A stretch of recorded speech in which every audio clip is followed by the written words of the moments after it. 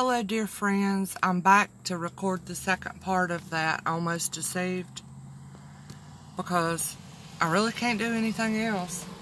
I had to take my husband to the bank this morning, and I was getting a few groceries, and while I was putting them in the car, he got the heavy stuff. I picked up, I think, a bag of toasted Ritz chips or something. Must have turned in such a way that I pulled a muscle or pinched a nerve in my lower right back and hardly could drive us home or sit on the toilet or anything. So, if you hear me moan and groan a little, that's exactly what it is, alright? But I just thought that I'd go ahead and share this second part while it was on my mind and on my heart to do. Nothing grieves us more than looking around and seeing people be deceived, right? The Lord cares very much about that. And I've come to learn to, by His wonderful grace, come to learn to trust Him, that He will keep His own. He will not let them be deceived. Oh, maybe for a day or two, or 3 or 4, or a week. I have been. When the Lord shone the light of His Word onto those things I was learning and listening into, and showed me the truth, it scared me to death. I never thought I could have been deceived. It scared me. You ever felt that way? So that is why I wanted to, it just came on me to share these few things. Not, really sharing a particular group or anything, but basically the mindset behind those groups. Because you can find many out there. So I'm going to try to be quick with this, alright? And I just pray the Lord that would help anybody and that He'd use it. So, the 3 or 4 other groups that I wanted to share that I have been duped by over my walk with the Lord. And y'all, one as recently as a few days ago. It's tricky, it's sneaky, and it's wrong. But, let's see.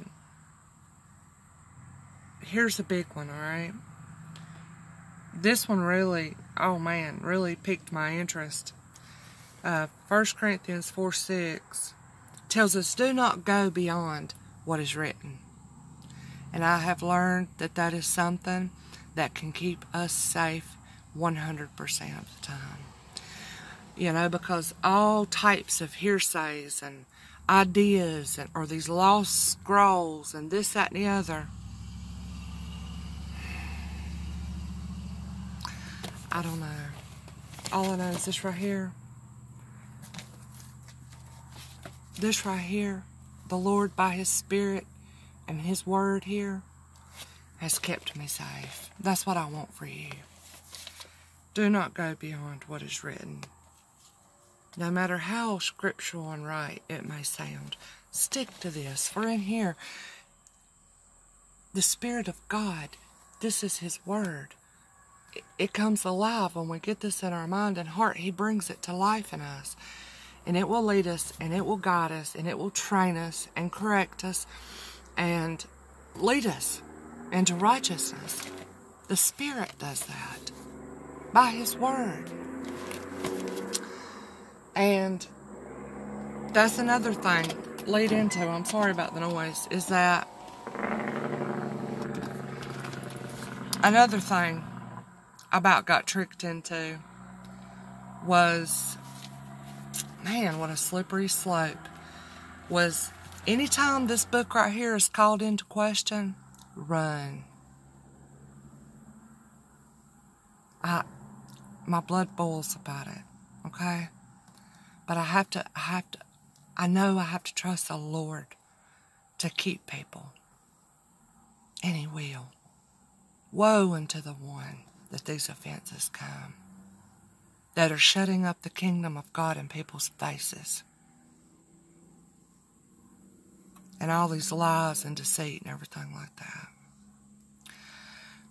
I tell you, that is more wicked than any unbeliever out here that has not yet come to know the Lord. More wicked than that is the one who has tasted of the heavenly things and went their own way, peddled this word for profit for themselves, peddled this word for a following, to follow them rather than the Lord Jesus Christ. Use this wisdom and the name of Jesus Christ coming out of their mouth for gain in this world. That is wicked. That is evil. Way more than these blind people walking around out here, groping around and stumbling in the dark because the light of Christ has not yet opened their eyes to know, just like we used to be, y'all. Would you have cursed and condemned and persecuted and done all these dead, evil things against the Lord Jesus Christ had you known Him and how good He is? No. And those people wouldn't either. But I'm telling you, evil and wickedness, the heart of it, is the one who tries to set himself up into the very place of God, desiring that men worship Him. We have to be very careful. So no, this is the infallible word of the Lord Jesus Christ. It is. Don't ever waver from it. It won't steer you wrong. It won't lead you astray. Never ever changing. And though the ink flowed off the pen of men, this is our Father's mind and heart. It says that every word here was inspired by our Father in heaven. All right? Don't ever forget that, please. I'm sorry if I acted ill. I didn't mean to.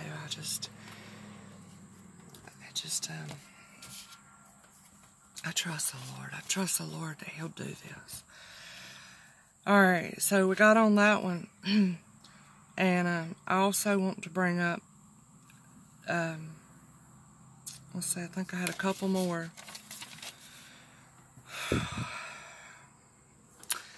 This about rebuking demons and casting out devils and this deliverance things I've seen and kind of got engrossed in, and was all about it myself, all right? Now, I'm not saying these things don't happen.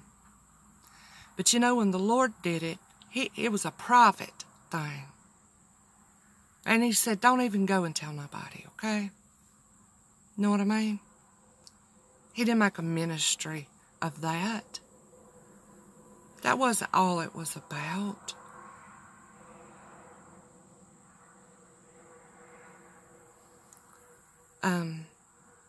And we're told, you know what? Don't rejoice that these spirits obey you. Rejoice that your name is written in heaven. All right? These are just the common, ordinary signs that will follow the believers. It's nothing spectacular and special about that we have to record people in their most ashamed state of vomiting and doing all these things that sometimes I tell you I just don't know. No. We're told to do our good deeds in secret as much as possible in private. Our giving, our fasting, even our praying, whenever it's possible. And that helps keep us safe from pride. The Lord knows what He's doing when He told us to, do these things in secret. He sees it. He'll reward you. But just be careful about that, all right? That's what I want to say. The greater thing to rejoice about is that our names are written in heaven, in the Lamb's Book of Life, that we be able to be joined with Him forevermore. So be careful about that. These things, too, about the only thing that you see is this about some big revelation and prophecy of the Lord. Be very careful about that. Lord, y'all, it's hard to wait upon the Lord. It is, but therein again, the Lord knew what he was talking about. Wait upon the Lord. Your strength will be renewed. Blessed are those who wait upon the Lord. You know, and I've tried to take a shortcut. You know, I wouldn't be hearing from the Lord. I want to learn about something. I wasn't learning it, and I would go to men to teach me. Trying to take a shortcut so I can learn. But Lord, people, nobody can teach you like the Holy Spirit can teach you. He will show you things that no man can teach you. He has the power to open your mind, open your understanding. People, they can't do that. You see? The Lord does. And so then now I've forgot what I was talking about. I was talking about, oh yeah, so these prophecies and all those things. Look, in 1 Corinthians 14:3, we see plainly that prophecy is to speak to men, to build them up and encourage the brethren and comfort them. That's all prophecy is. And Paul said, you know, rather than speaking in tongues, which is, we can learn more about that too, but right now I'm going to stick to this on prophecy. He said, I'd rather that you all prophesy. That's the greater gift. Seek for that. That we might encourage and build up and support and edify our brothers and sisters along this walk, that they might endure, that they might remain, you know, so their faith might grow through these trials and afflictions and tribulations. That's prophecy.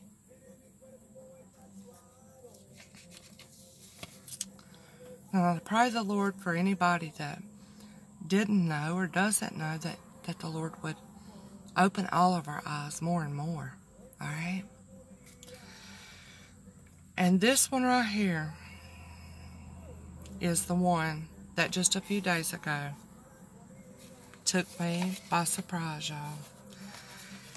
Now I'm going to try, and only the Lord knows my intentions. I apologize for that music back there, but, you know, the Lord, He has all wisdom, and He does choose to share some of that wisdom with people here on this earth sometimes, all right?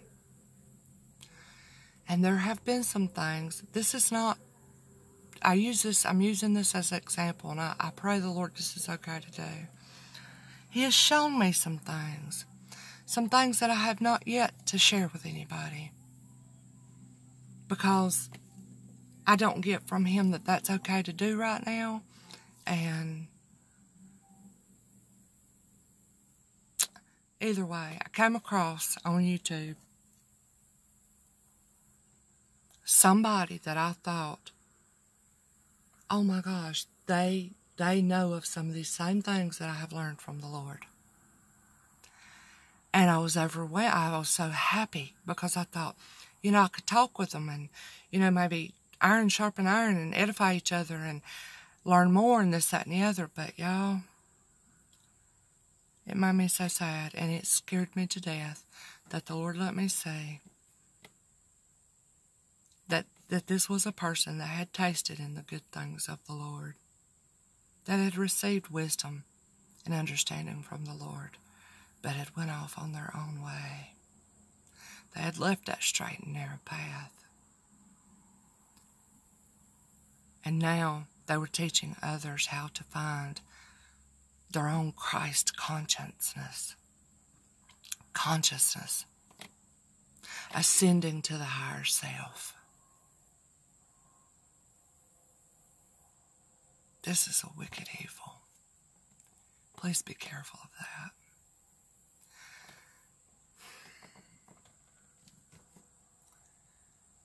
I'm going to finish up. I don't want this one to be as long as the other one, y'all. I'm going to finish up with a couple of things that, again, is a great thing that can make us very sad, that the enemy comes to steal, kill, and destroy, doesn't he? He twists the truth. He masquerades around as an angel of light.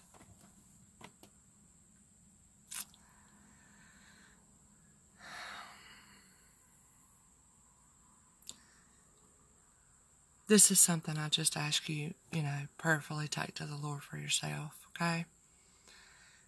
There may be some scripture in it, but I'm speaking from myself right now, right when I say this.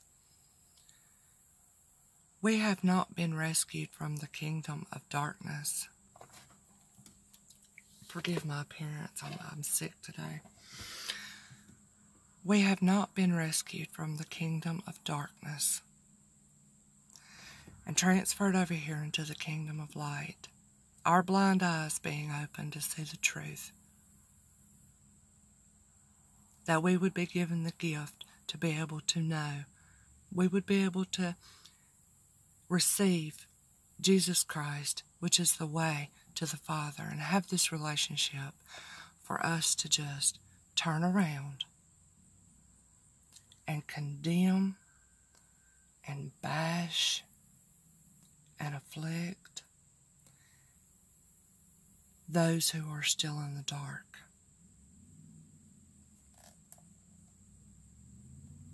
Those who do not yet know the Lord. That is not why. Okay? We're to walk in this world as Jesus walked. And Jesus was friends with those who were thirsty for life, thirsty for this living water that only Jesus Christ can give. He had mercy.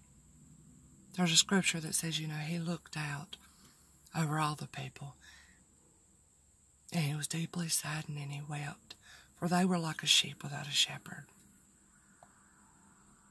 He cares very much.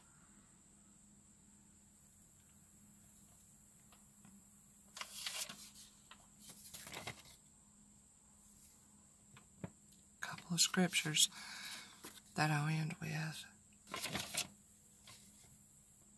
is, who doesn't know John 3:16? Yes, and read all around that. Do your studies. Go with the Lord. Let the Spirit lead you. I just pray only things that I might could share could help anybody it was meant for, okay? But the Lord has plenty to teach you and show you. John 3:16. God loved this world. He loves this world. So much so that he sent his only Son, Jesus Christ, into the world, not to condemn it, but to save those who might believe upon him and grant them eternal life. I paraphrased that scripture. Matthew 9:13. I believe the Lord told, I'm not sure if it was the young, rich man that he told this to, but he said it, and I say it's true, that we all go on to learn. He said, go and learn what this means. I desire mercy, not your sacrifices and all these kind of things, because I've not come to call the righteous, but sinners. He's still calling sinners to himself today. We have brothers and sisters that are living in the dark right now. We just don't, their eyes just hadn't been opened yet. But they are part of the body of Christ, and they just have not been awakened yet. And we don't know who they are. All right? So we are to be kind and merciful. No, not joining in with the things that they do, that we might be tempted and fall.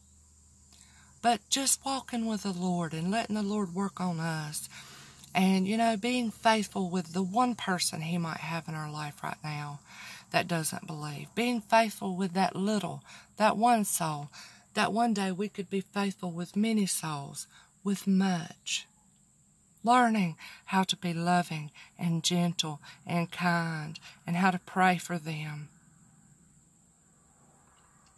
And learning about love and how it covers all sins and covers transgressions, and that's what we're to learn. Because we're called to be a light into this world now. We're to be a light into this world. You know, those aren't our enemies. I told you who earlier, who way more than those blind and deaf people, and blind, deaf, and dumb people, not yet knowing the Lord, not yet receiving the free gift of grace that we have received, are those that have tasted of it and have turned and walked their own ways. Enemies of the cross of Christ. I'll let you think about that. I love y'all. Praying for you. Sorry it went so long again. And I'll talk to you soon. Lord, please help us. Please help us, Lord. In Jesus' name, amen.